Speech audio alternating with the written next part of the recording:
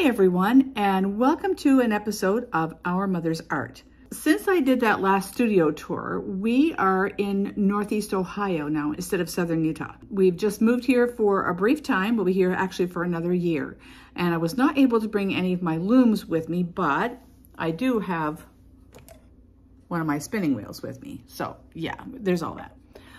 But I am still actually weaving, and that's because I found a wonderful place here in Ohio near Cleveland called Praxis Fiber Workshop.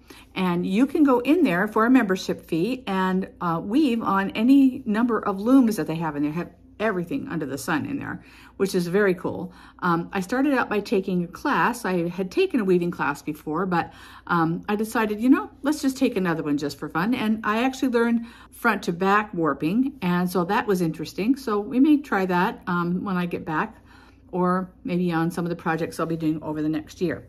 I actually do have a project currently on an 8 harness baby wolf in there, and I'm going to be weaving on it in a couple of days. And so I decided it was time I needed to get some more bobbins, and so I ordered a package from the Woolery. It's always lots of fun.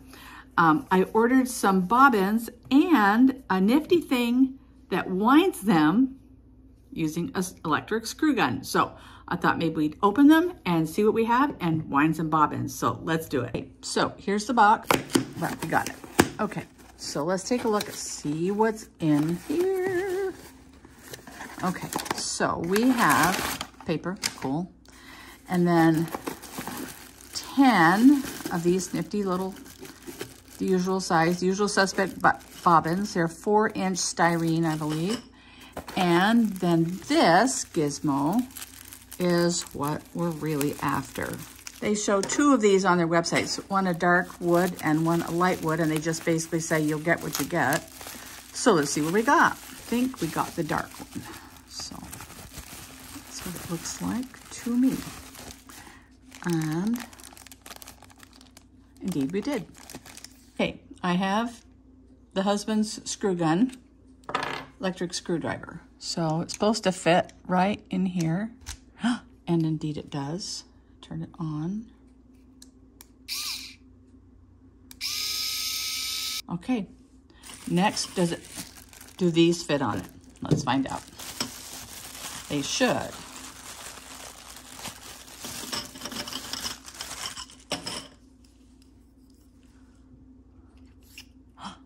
Indeed they do. Whoa, very cool. All right, well, so far so good. Okay, this is going to be my weft. This is 8/2 cotton. You'll see, because I'll put an overview of what we're doing, but they're Christmas towels that probably will get done about the 4th of July. Many months later. Just, you know, I know you all know how that goes. So here's what I'm going to do. I've got this plastic container because you and I both know that this is going to fall over. So I'm going to get a length of this out and put this in here so it doesn't fall over. And took this off. Now, this is a little hack that I learned, I don't know, on somebody's YouTube channel, that if you put, you don't have to tie, you can just tie a loop on here and keep it, but this is a little nicer. If you just stick it in about 1 inch inside that hole and then put it on your bobbin winder.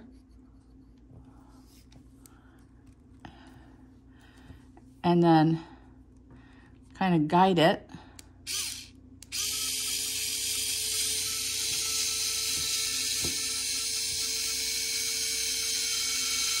Whoa, check it out. Okay, I'm gonna put this on the floor so that you're able to see this, because this is actually pretty tricky. So I'm gonna hold it because I want to keep tension on it. And I want it to go back and forth. Since I don't have my hand bobbin winder here with me, and I want to have these done, and I want to have 10 of them, I thought, well, I can get this. It was pretty inexpensive. I forget how much. I'll put the price. I'll put the price and all the links and everything in the description below. But yeah, this is pretty cool.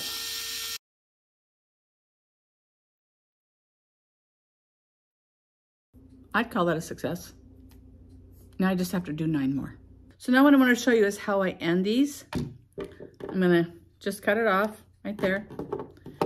And I'll show you what happens when you see right there. You can see the little, actually that's kind of a wraparound, but you can see that's where I started it, by sticking it inside. So we're going to pull that off. And then it leaves like this tail thing going on. But you never have to worry about it slipping. You know how you put a knot on these sometimes and they slip? Just cut that off and there's your bobbin ready to go. So let's just do the rest. Do it.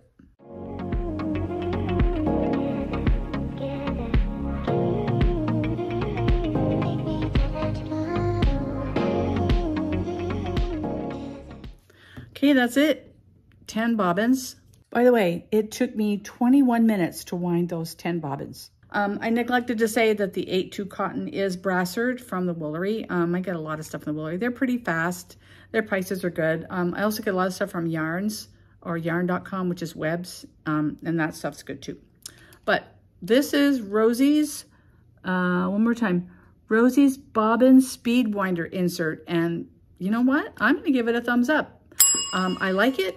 I recommend it, especially for like on the road, maybe for classes. It'd be easier to take along than a bobbin winder, or just if you're traveling. I will definitely be taking this with me in the motorhome when we travel, because when we start up again, I am going to bring that little Dorset with me because it bolts up, fits in the motorhome, which is very cool. So thanks for watching. Talk to you soon. Bye.